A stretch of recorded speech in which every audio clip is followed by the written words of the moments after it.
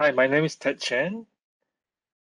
I have my colleague Huang here with me. We are software engineer working for Center for Open Source Data and AI Technologies for IBM. Uh, Today, uh, I will go over the first half of the presentation, and Ching will go over the second half of the presentation. So today's agenda, we'll be going over feature store, Feast, and doing a quick demo of Feast. And then Ching will take over and he will cover KFServing, transformer, and also a KFServing demo that shows how it can work with Feast. So let's start with some general definition of what feature is. So features are individual values that act as inputs in a machine learning model to predict an outcome. Feature may need to be computed to become training features. So the engineered features are the features that used for training the models. Many of the ML development companies or organizations store features in a centralized fashion. So organizations have different requirements for feature store, but in general, it can be seen as a data management interface that enables data scientists, ML engineers to create and share and distribute machine learning features. So there are many feature store solutions. Feature store was first introduced in Uber's machine learning platform called Michelangelo back in 2017. It was developed to build reliable, uniform, and reproducible pipelines for creating and mapping training and prediction data at scale. Before the system was built, the data scientists were building models on their laptop. The engineer teams were building one-off system to serve model in production for each project. There was no established way to deploy model in production. But of course, Uber is not alone. Many other companies were facing similar problem. Airbnb, Spotify, Pinterest, and Twitter's all looking for solutions to manage and operate their own ML model and deployment process at scale. So they were all building their own in-house feature store to solve their own needs.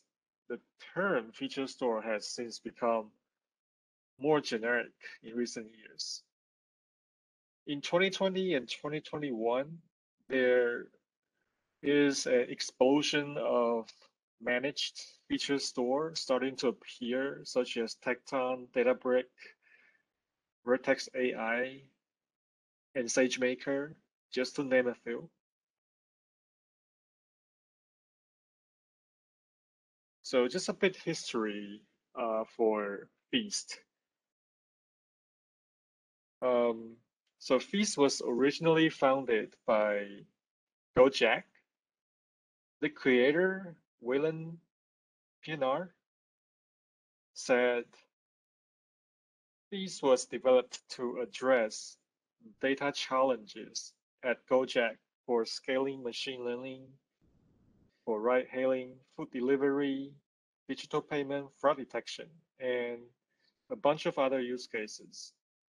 It was developed in 2018, open source in 2019, and joined the LFAI and Data Foundation in 2021.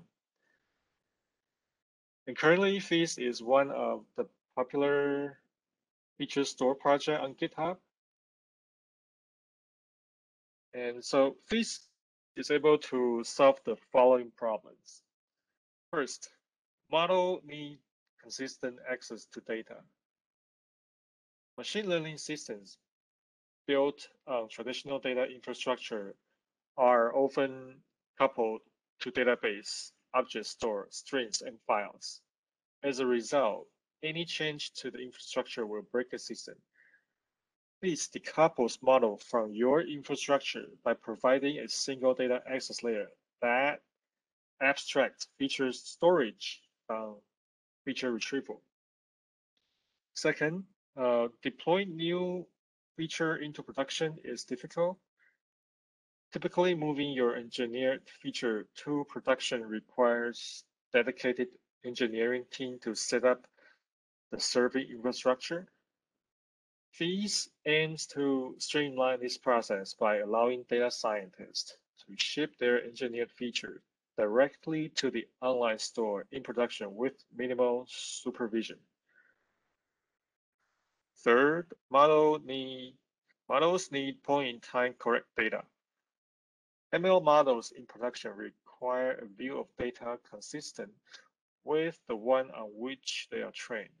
Otherwise, the new features may leak into models during training, and accuracy of these models could be compromised. Last, features aren't reused across projects. So the centralized registry allows different data science teams in an organization to publish and share features across multiple projects. So let me go over some basic terms of this feature store. So in short, this can be seen as a feature managing and serving layer for your model in production.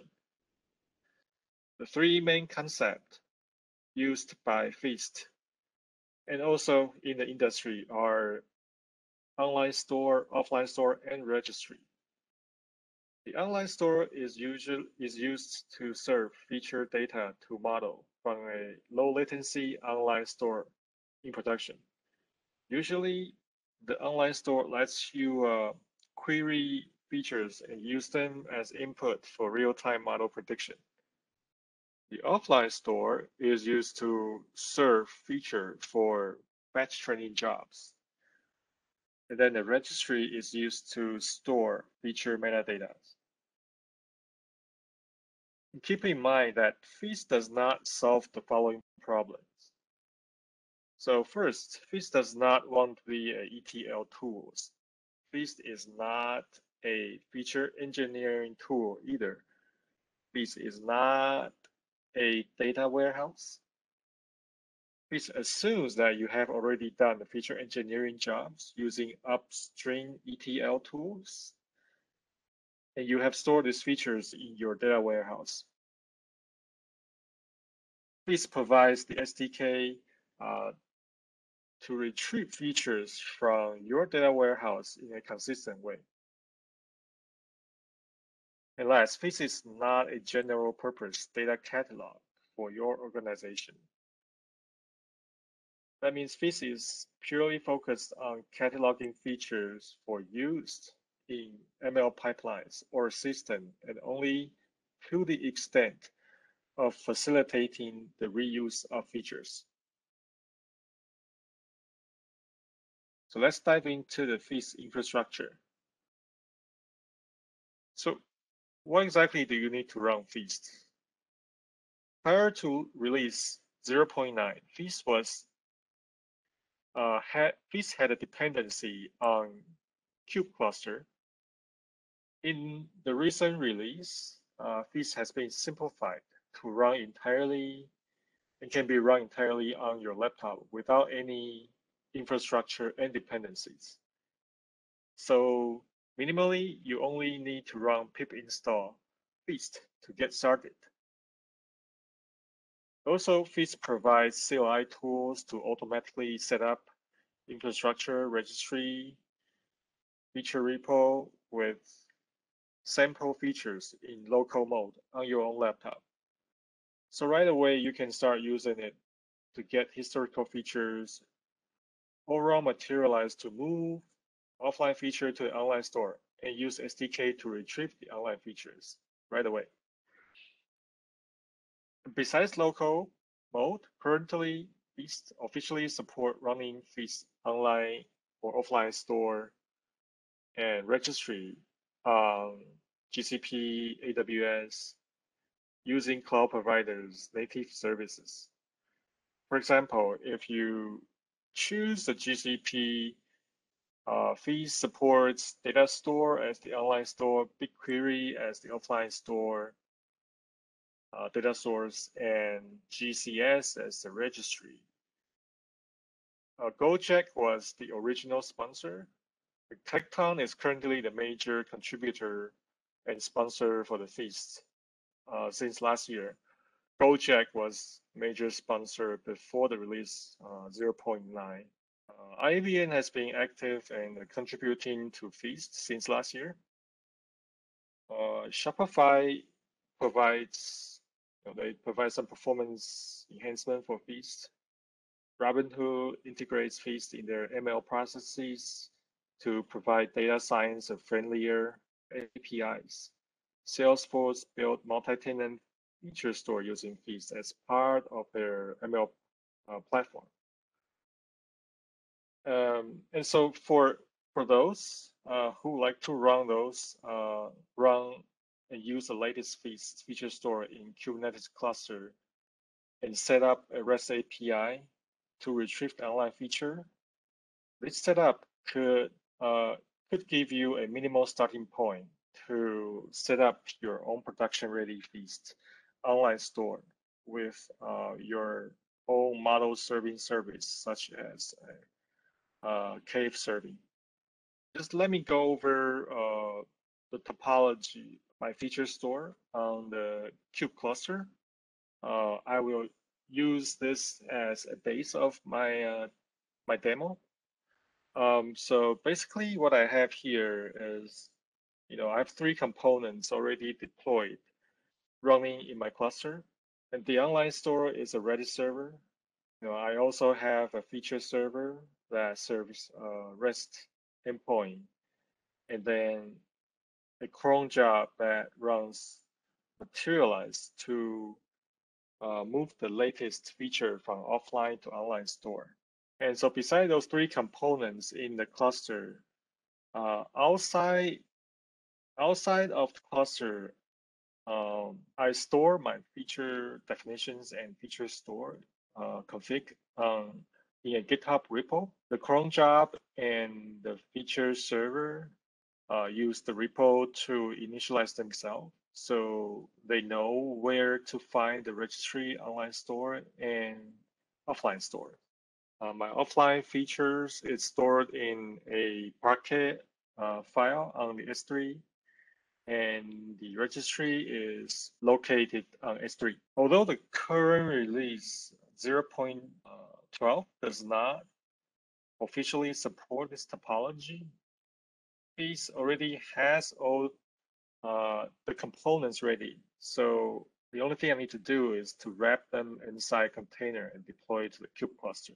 So for this demo, I'm going to use a Jupyter notebook to do some quick demo of how to initialize Feast and and use the SDK to get online features, and also using some generic HTTP client like curl.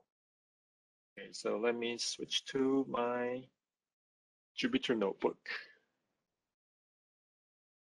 So this notebook is developed to work with this KFServing transformer, which Chang will go over later.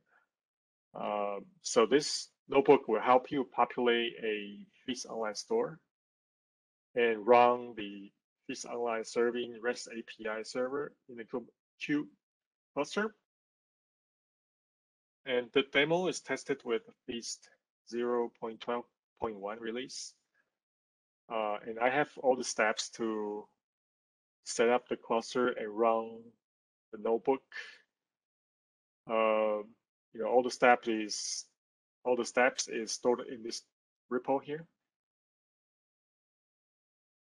Okay, so let me just quickly go over the demo. So first, you need to run git clone and clone the config and clone the feature definition and then run pip install feast.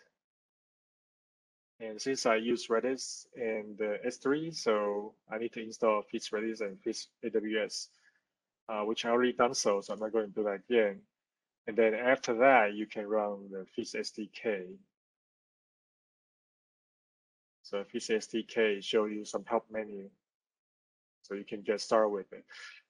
And inside the feature repository, which is the one I just clicked on, there are two files inside. The first one is driver repo. This is the feature feature definition.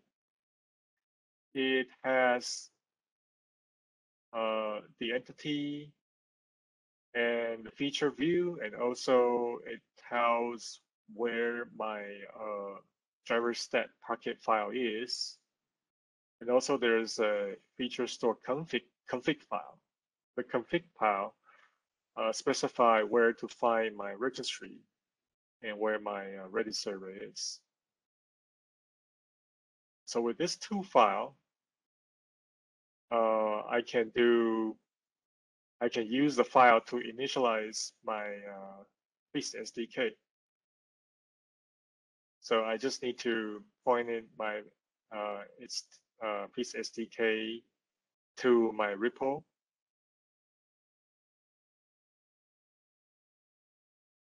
And that's how you initialize it. And of course, you can run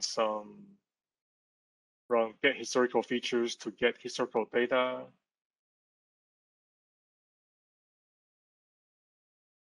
Okay, there's my data. And you can also get the online features using the SDK like this. Oh, I forgot to run materialize.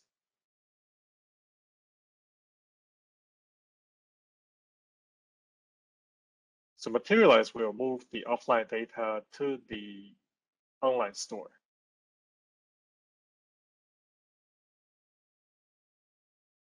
So let me run again. Okay, got data back.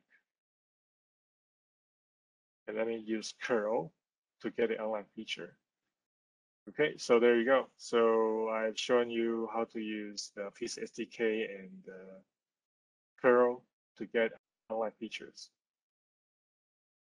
So this is it for my part. So Ching will take over and do the second half of the presentation. Hi, I'm Huang. I'm going to talk about KFServing and how it works with the Feast feature store.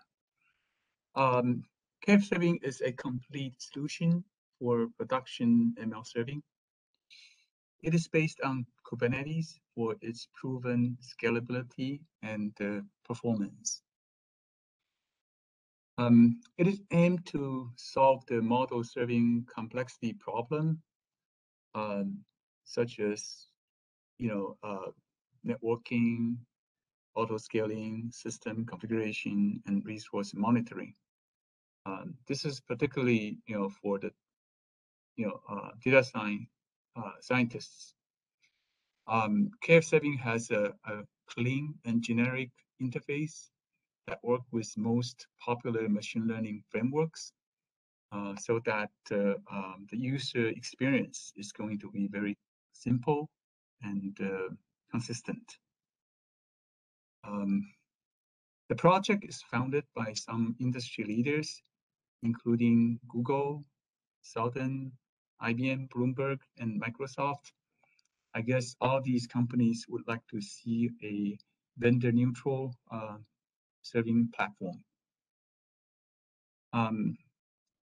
The key features for KFServing start from this serverless inference for ML models.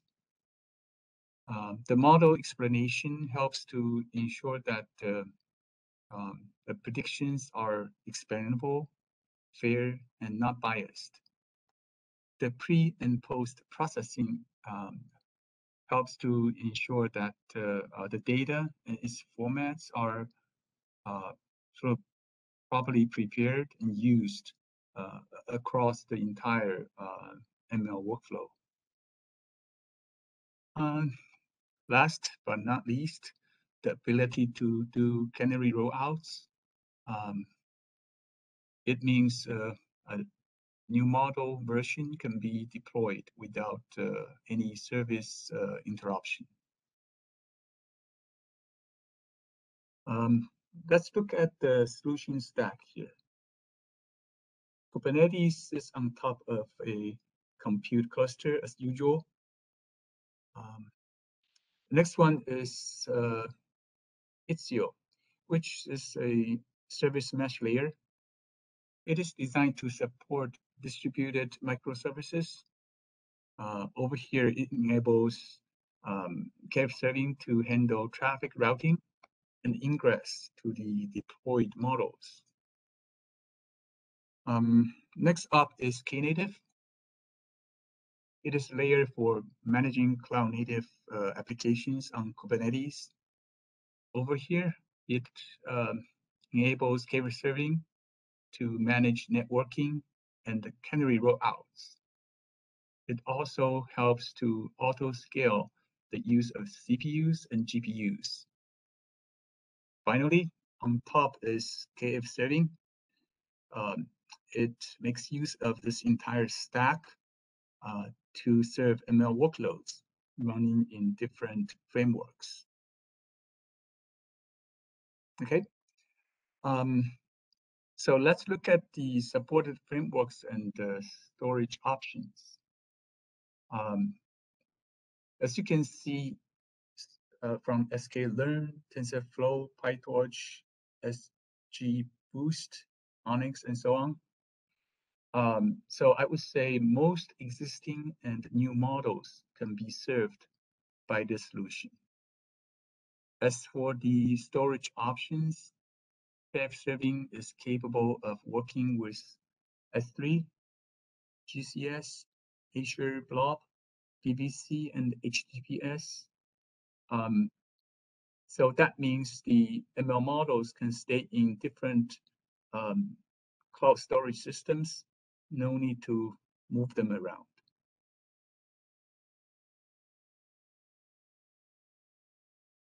The core element for KFServing is this inference service.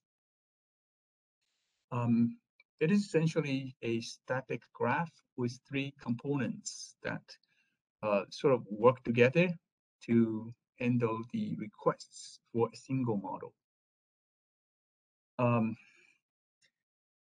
The predictor is the key workhorse to serve inference.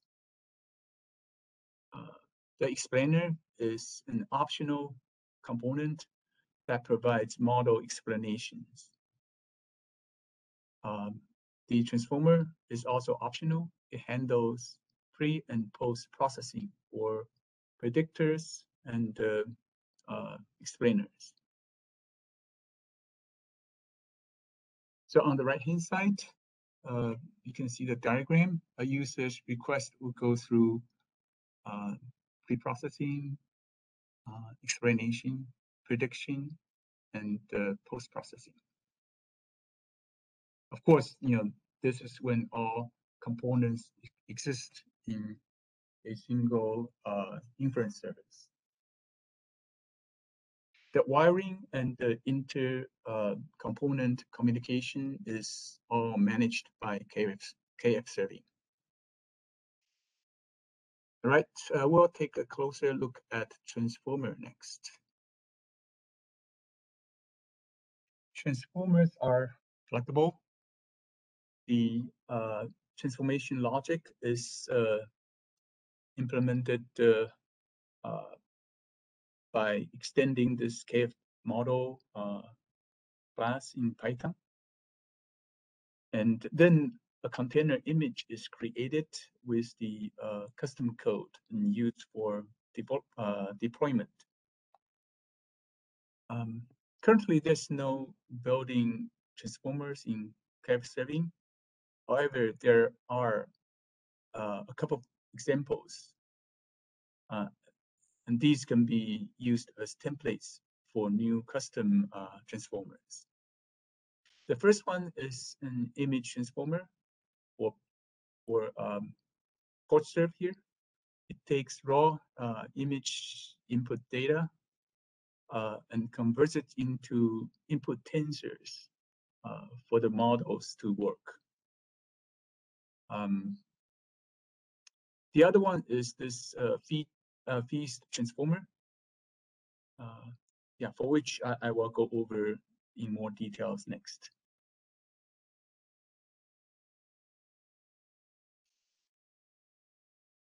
This feast transformer is all about input augmentation with real-time features. So a few things needs to be developed for the transformer to work. Okay, the first one is the custom container image with code to interact with the Beast feature store. We coded the pre-processing logic here and leave the post-processing as pass-through for now.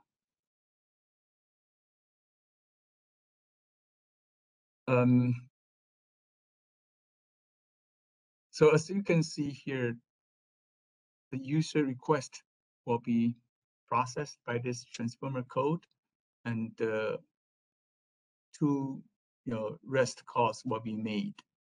The first one is to this Feast feature server to gather the features.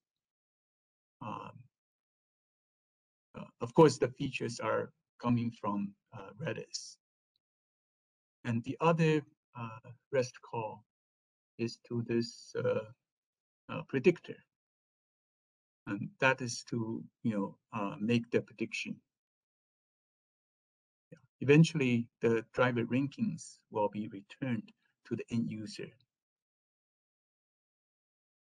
Essentially, that's how this transformer works, with Feast and also with the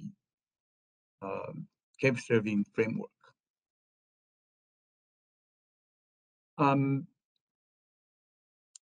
Here we have a custom built feature server container using Feast SDK package.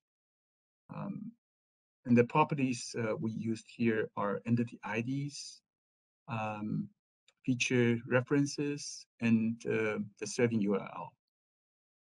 Of course, the driver ranking model is trained with Feast offline store in sklearn. The features to determine rankings are driver average daily trips, account rates, and conversion rate. Okay. Next up is a short demo that the use case is to find the best candidate for a driver request out of, for instance, 5 drivers which are identified within certain distance from the requester. So as you can see here, the input is going to be the unique driver IDs, and the output will be the predicted rankings, right, for the final recommendation. To build the solution, you can see the high-level steps here. Let me switch out of presentation to do some quick code review and a short demo.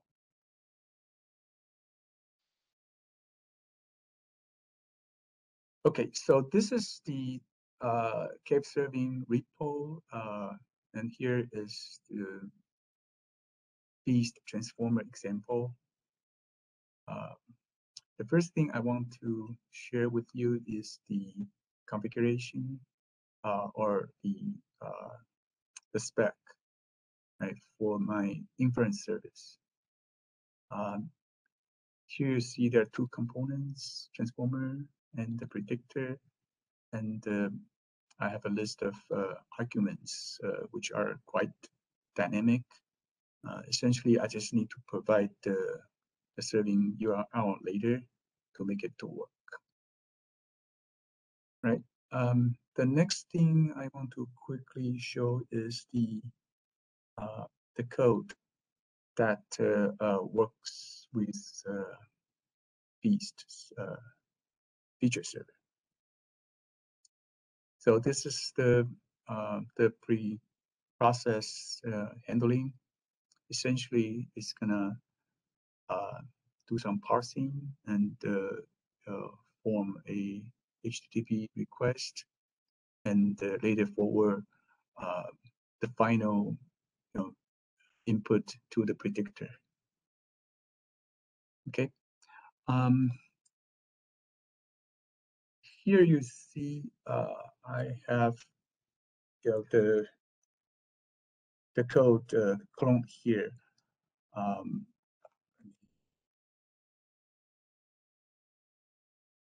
I just updated this with my serving URL, and I can show you the pods we already have. The Feast feature server and the Redis, and of course in my namespace there's no pods deployed yet. So essentially I'm gonna use the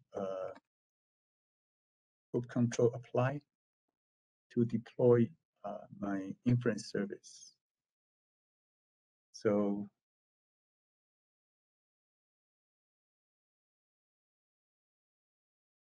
here you can see two pods are being deployed. In a few seconds these will be ready, and then I'll just run this curl command to make a request. Essentially it's using a input file I have here which has 5 driver IDs, and yeah, we'll see the rankings coming out shortly. So let's see if the pods are ready. Okay, they are ready. So let's just run the curl command. Yeah, essentially this goes to my transformer, gathered the online features, and make the predictions. Apparently driver 3 is the best candidate. All right, this concludes my part of the presentation. Thad, go back to you now. Sure. Okay. Let me summarize today's talk. So we have shown you that what Feast feature store is and how you can deploy Feast in a kube cluster and also run query against the online feature store using HTTP. Also, we have shown you how to do model inference using Feast and KFServing together in a kube cluster. We do think that there are still future enhancement that will make Feast, KFServing, and Kubeflow better. So let's start with the Feast. The latest Feast needs to bring back the out-of-box Kubernetes support for those who like to run Feast on kube cluster. And also, besides REST API, gRPC server could be a nice addition for high-performance online feature retrieval. And for the KFServing, we also think that having generic built-in transformer for Feast will accelerate the development and model deployment. And for Kubeflow, for the overall ML workflow, we think feature engineering is very important and could be added as a key step in the Kubeflow pipelines. We could also add feats to Kubeflow, like training with TensorFlow using TF job. This could be done by extending training operators with feast, so the offline data can be used to train models. So this summarizes today's talk. And Ching, could you change to the next slide? The next one. So we do have a few talks from our organizations. And if you like to learn something for the AI and Kubeflow and KFServing, please join those talks. Thank you very much. Thank you.